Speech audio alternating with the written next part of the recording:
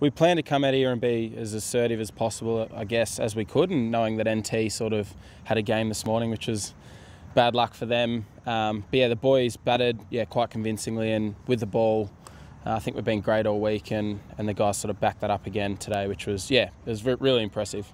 It's special. It's really special. We've got one of the boys, Alex Kerr, who's been in the side for 13 years now, and it's the first time that he'll ever participate in a final. It's the first time that anyone from Victoria will participate in a final. So it's a special moment, something that we enjoyed, I think, coming off the ground, and something that we'll look forward to.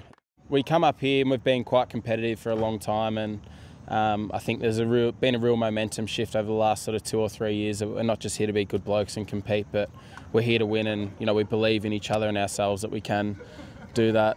We can definitely do that. That's all the boys there, yeah. We'll give it our best shot and see how we go.